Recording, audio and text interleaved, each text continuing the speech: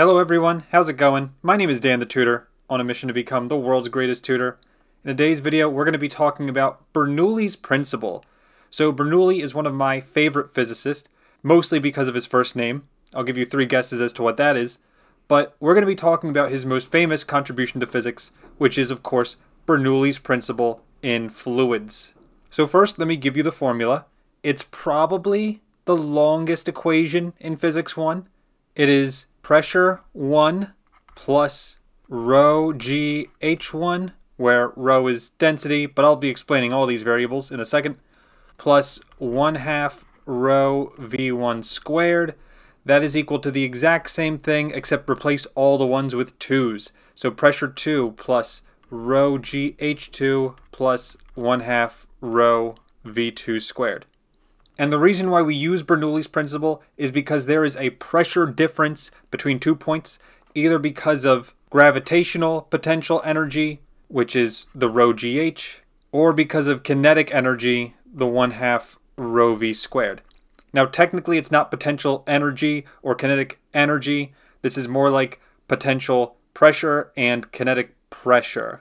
But don't think about that too hard. Clearly, it's very similar to the conservation of energy equation, because it's very similar to mgh and 1/2 mv squared. The only difference is we're trading out mass for Greek letter rho, which rho is equal to density of the fluid we're in. Usually they give you that in the problem. Now I believe everything else in this equation is pretty straightforward. 2 things I want to mention though. Number 1, this height, well, both of these heights are measured from the bottom. They are measured from the bottom. And that's significant because if you think of the other pressure equation, pressure equals rho gh, which I cover in a different video, this height is measured from the top. And I don't really have a good reason as to why that is, but just memorize it and you'll be fine. Well, actually, no, I do have an answer. It's because it's a simplified version of Bernoulli's principle. In other words, let's say I have a cup of water filled to the top, and the cup has height h, and you want to find the pressure at the bottom of the cup. Essentially what we're saying is you have to choose 2 points.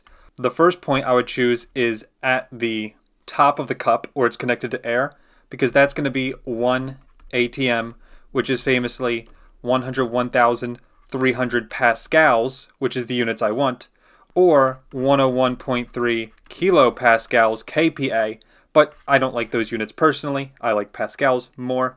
And then this pressure, P2 at the bottom, this is what we're solving for. Now, in reality, I would never use Bernoulli's principle for this one. I would just say the pressure at P2 is equal to rho for the water, which is usually 1,000, times G, 9.8, times the height of this cup.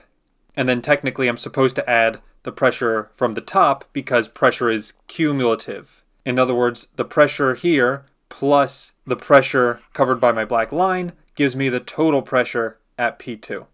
But anyways, in terms of how I'd use Bernoulli's principle to solve this, pressure 1, 101,300 plus rho gh1, which is 1,000 for water, G is 9.8, and the height here is the full height h, whatever that ends up being, because we're measuring it from the bottom now.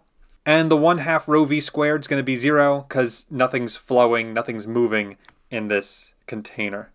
On the right side, I have pressure 2 plus its gravitational potential pressure, which would be rho 1,000 G 9.8 times its height at the bottom, which of course would be 0. And so basically, this ends up being the answer.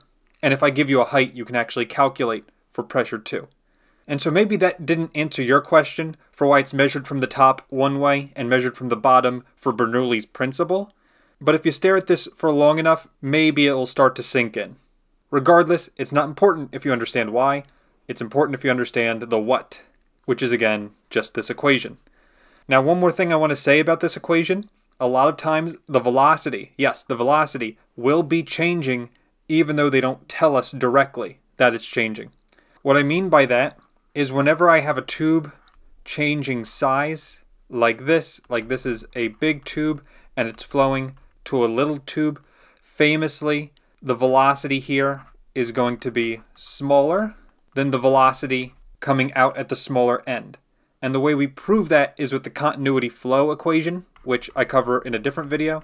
But just to give you a quick synopsis, A1V1 equals A2V2, where usually the area is either pi r squared for a circle or it's length times width for a rectangle.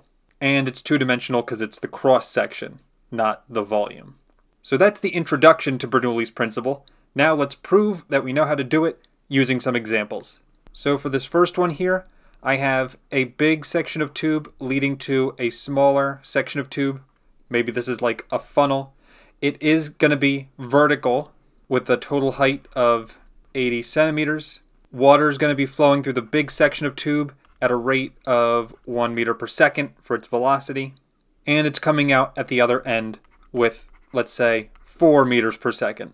So in other words, I don't need that A1V1 equals A2V2 equation because I'm giving you the velocities because I felt like being nice for this first one.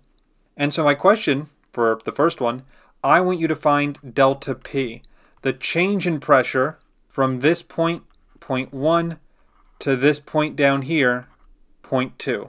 So in other words, I want you to find P2 minus P1 using Bernoulli's principle. And I'll be helping us for this first one. So first I'll rewrite the equation. Pressure 1 plus rho GH1 plus 1/2 rho V1 squared is equal to pressure 2 plus rho GH2 plus 1/2 rho V2 squared. Now one thing you should pick up on, I'm never going to actually know what P1 and P2 are because I'm looking for the difference. So then the way I'm going to start this problem is I'm going to plug in as many numbers as I know. I should have told you this. The density of water is again 1,000. Units are kilogram per meter cubed. So plugging in this formula as much as I know, it's going to be P1 plus 1,000 times 9.8 times the height measured from the bottom is going to be the full 80 centimeters because look at point 1. It's higher. It's the full 80 centimeters. Or I should say 0.8 meters. 0.8 goes right there. And then plus 1/2 rho V squared. That's going to be 1/2 times 1,000 times V1, which I give as 1 meter per second. So times 1 squared equals pressure 2, which is again unknown, plus 1,000 times 9.8 times height 2 is going to be 0 because again we're measuring from the bottom and height 2 is at 0. So that all is just going to go to 0. And then plus 1/2 rho V2 squared, that velocity is 4 meters per second coming out the bottom. So times 4 squared. Okay, so I'm going to plug a lot of this in my calculator to see what this gives me. So I'll get pressure 1 plus, this turns out to be 7,840, and then plus this is going to be 500 equals pressure 2 plus this guy is 0 because anything times 0 is 0. And then this is going to be plus 8,000. And so maybe I want to combine the left side to give me P1 plus 8340 equals P2 plus 8,000. Now before you do anything else, remember what I want to solve for. I want to solve for P2 minus P1. So in other words, I would subtract P1 from both sides, and I would also subtract 8,000 from both sides, giving me on the left just 340, on the right P2 minus P1, which is my delta P value. So the answer is going to be 340, and again the units are just pascals. So there we go. That's how we use Bernoulli's principle. And so hopefully that made sense. If it didn't, well, then you're going to really hate this next one. So for number 2, I have a section of tube that's getting wider while also simultaneously flowing down like this. On the left side flowing in is a velocity of 1.3 meters per second. And I don't know the speed at the other end. I'm going to call this V2. You're going to have to solve for it, but that's not my actual question. My question is, if I give you the pressure at this point right there, pressure 1 equals 0.8 atm. I want you to find pressure 2 at the fat end of the tube, and as a piece of advice, I want the answer in pascals. I know I gave us this in atm, but the first thing we're going to do is convert atm to pascals. And before you get started with this problem, another thing I need to give you is the diameter of these tubes. So the diameter of this circular section, the small end, is going to be 5 centimeters. And the diameter of the big end of the tube, that diameter is 15 centimeters. And also I need to tell you that the distance between the median height of these tubes, this distance is going to be 16 centimeters. So now I want you to try solving this one on your own. Pause the video, see how far you can get, and when you get stuck or you want to see the answer, just unpause the video. Okay, so the first thing I need, of course, is the equation. P1 plus rho GH1 plus 1/2 rho V1 squared equals pressure 2 plus rho GH2 plus 1/2 rho V2 squared. I'm going to take a break from this formula because in order to solve it, I'm going to need V2. The way you get velocity 2 is that equation I said earlier. Area 1 velocity 1 equals area 2 velocity 2. So area 1, it is a circle. Both of these areas are circles, which is going to follow the equation area equals pi r squared. Now you'll notice I gave you diameters because I'm a jerk, and that's what they usually do on the test. So if you want to find the radii, you need to divide these diameters by 2. So in other words, the first radius is just 2.5 centimeters.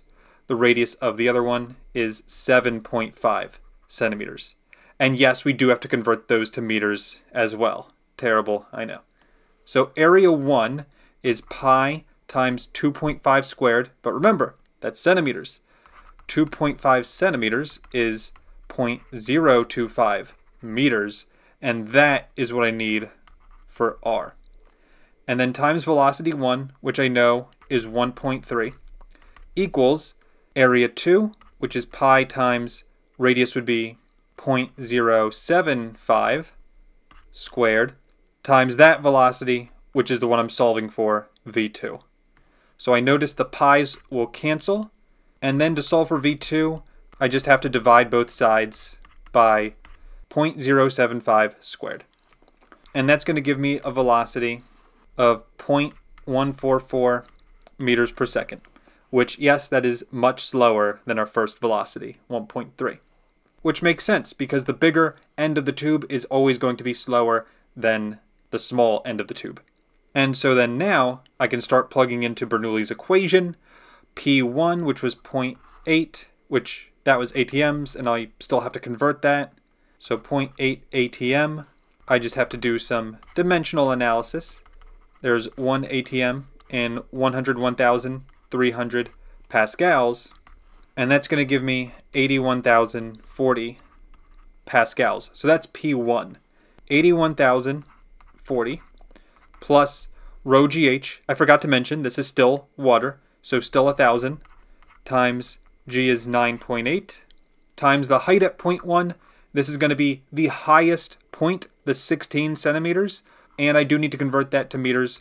So instead of 16, I'm dividing by 100 to get me 0.16 meters. And then plus 1/2 rho 1,000 v1 squared. Velocity 1 was 1.3, and that's squared. And then I have to set this equal, which I'm going to write on the next line, to P2. I'm solving for P2. I don't know it yet. Plus rho GH1. Height 1 is 0. Again, we're at the lowest point. And by the way, I gave you the distance from the middle. Always measure from the middle of the tube section.